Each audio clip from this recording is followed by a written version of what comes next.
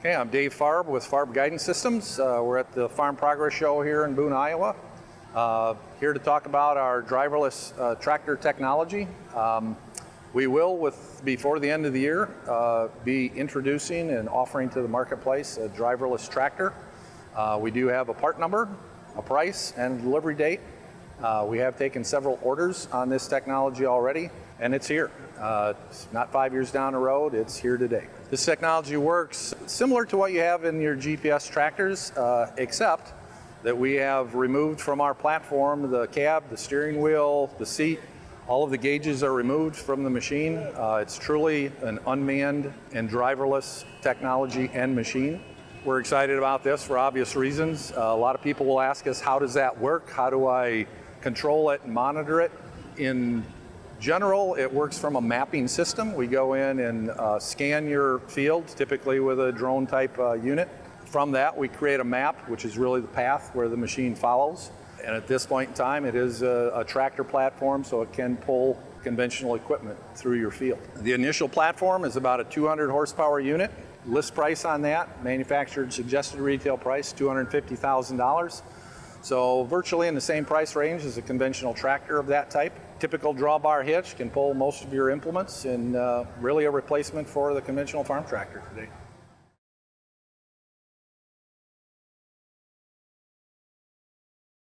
Well, we see this technology having a lot of legs to it. Today, obviously, it's being implemented in more conventional type platforms, but where this can go in the future is pretty staggering and pretty exciting. Once you remove the operator from the platform or from the tractor, you realize very quickly that equipment doesn't need to be the size that it has been in the past. Traditionally, over the last several decades, equipment's just become bigger and bigger and bigger, almost to the point where it's just unreasonable now to the size of some of these pieces of equipment. With this technology, and again, once the operator's not there, it actually makes more sense to go small. And you ask yourself, why did we get so big in the first place with the technology and the tractors?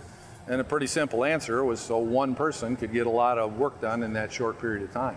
When that person isn't on the platform, you can have as many of those machines out there as you want, and actually they become quite cost effective when that's the case. In some cases, actually cheaper than what the cost is today per foot.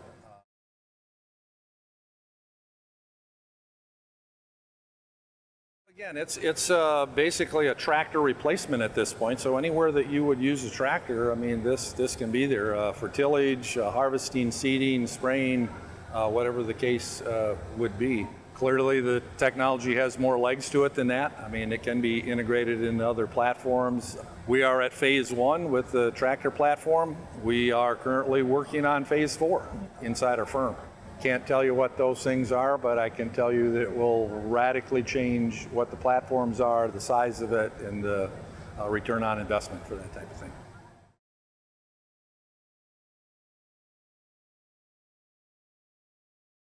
We are literally a guidance system company.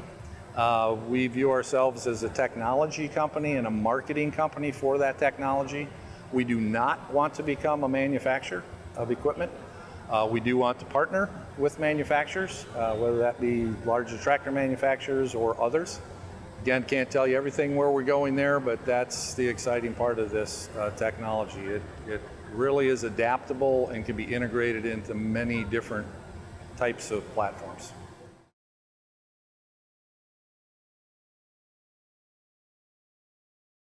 A lot of the technical hurdles have been overcome. Typical question is, well, what happens when a person walks into the field? How's the tractor going to know they're there? There's a lot of technologies out there already to sense that type of thing. I mean, you can use infrared, LiDARs. We implement a lot of those things into the platform. With that said, however, no technology is perfect, and you've seen that in airplanes and trains that are going too fast around the curves. Why did that happen? Typically, when you investigate that, you find out that it was operator error. In our studies and to our knowledge, in the ag industry, when a tractor accident happens, about 80% of the time it involves the operator. Well, if the operator isn't there, he can't get hurt. Okay, so we see this as a much safer technology. There's all kinds of things we can do to protect the general public from coming into contact with the tractor in an inadvertent way. Things like the invisible doggy fence, for example. That type of technology is one of the things that we implement in the tractor. And there are others. On the initial tractor platform, there's at least 6 computers in the platform that take care of those types of things. And it's literally much safer than what a conventional tractor is today.